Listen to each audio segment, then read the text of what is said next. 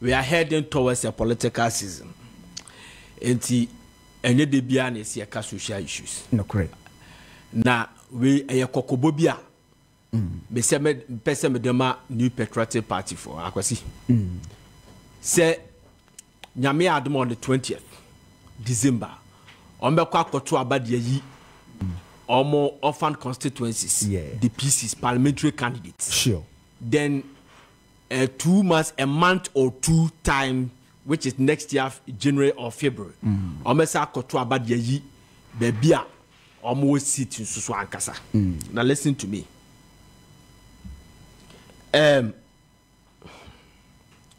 Shade Kofi Mitio me say help. Ashanti region.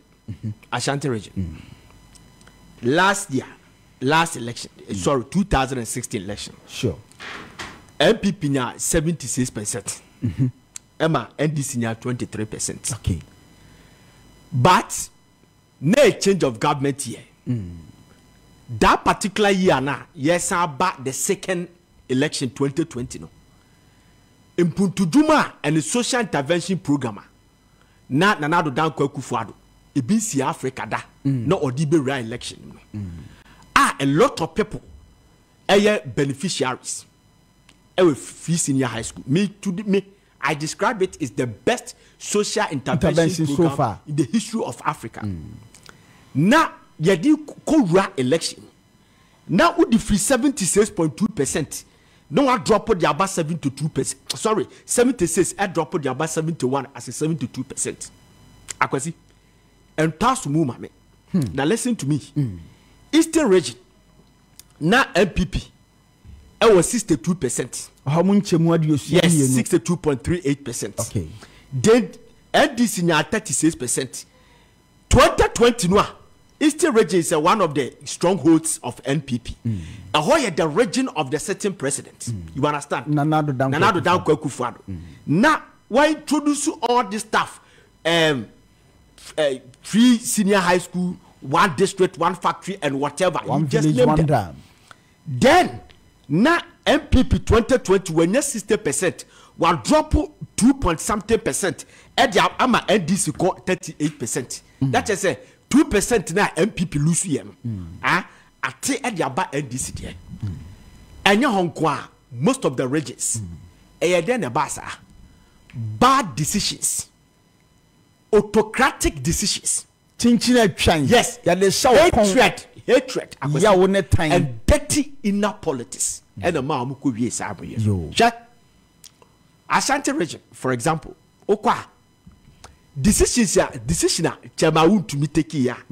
Na every national say, baby, a hoya orphan constituencies no. Yama the district chief executive no and contest no. And then a creative problem at the man Ashanti region because a dress such a dumase nobody kaji because so Ashanti region. There are 4 traditional seats bia MPDC Ekuta New Adobiase Setra Farm Place Aswase and the dress such a dumase. MPP took a dress at Chedumasa, which they could have continued in 2020. But because of that bad decision, they lost that seat. And aside that, Osha Aswasia, the bad decision, MPP, the regional executives of Moa Santa region, Etekie, spearhead by, if I say, Chama to me. Emma Aswase, at that time, not difference year 6,000 and no come they court in 2016. Say we are benum then almost Jobra MPP win election. Then yes, I got to 2020. Hope he say a kabia on bet me a close to Gabuni BM and Obeji City. No, now I why did the call over 20-something thousand? I don't get it.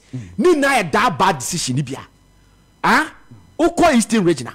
Yes, I still region. And I dear mu drop 2% be during the vet na no more. Obi o ha is what the chairman no problem. Personal problem. Personal problem. Ubo ni say ya drop nipa no. Okoye campaigner. E do campaign time and why reluctant.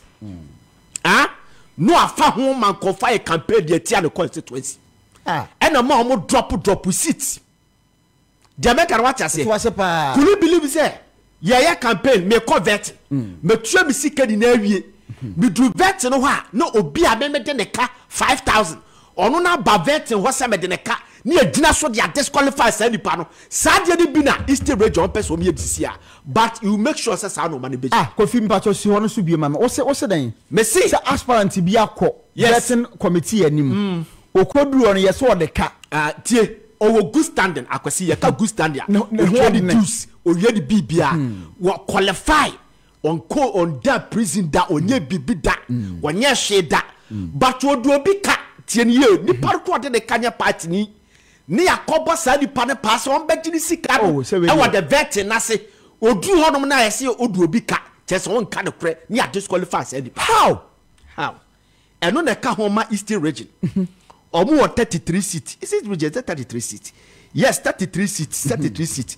2016 MPP was 27 seats now NDC was 6 seats 2020 no about 25 seats now MPP NDC got 18 seats because of the bad decision now almost start be as akwasi ye be shase aka ni aka tro mo so mo dey very careful oko ensewama do agiri mahu se ebi bi boba ho ensewama do agiri ensewama so ha ye yo okofa shase e the books enenam eno omo jeje signature say yama oru anodompre honorable onko onopos onko onopos on be lose seat and be creative problem no kra no so de ekeka kor me de maso to from din wo sa constituency ogovi ne to ne ho wo so akwasi media that is your information akwasi but maybe problem ne say seven previous ese so okọ contest ese okọ sebu free so your popular a obetimi return seat no and your mama ne try the popularity today and that 30 popularity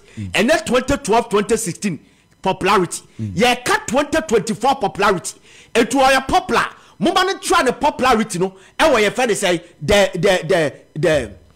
primary level now mo head the popularity because minimum crowd minimum say o ko Nsawama do agira akwasi Nsawama do agiri the last election almost drop points last election almost drop yes almost drop 52% parliamentary I drop the aba you feel say 47%. It tells you say grounds near fertile manasa. What I'm saying is he been dropping points or manacofom or manacofom yeah that is fine or the emphasis on what it could also be so bet me conjure magic as I appreciate it that is fine but the bottom line is that no quite bet me a member of parliament as I say obi or pepper or so good standing no as I say the parliament contest be sure Abrante no person or contest on friends sian me wa Ghana library whatever na mode elibi kwa so this year you be call constituency bia almost we be radio station Hayford Sian Hayford yes we be the chief executive officer at the Ghana library yeah we be radio station we ma NDC for better have a kasa what kind of logic is this what kind of analogy is this? Na on my FM I can the Japan the NDC phone call kasa. I chef an NDC phone call. I no pass adantia.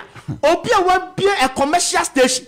Tell you we be a commercial station. I doesn't care about whatever.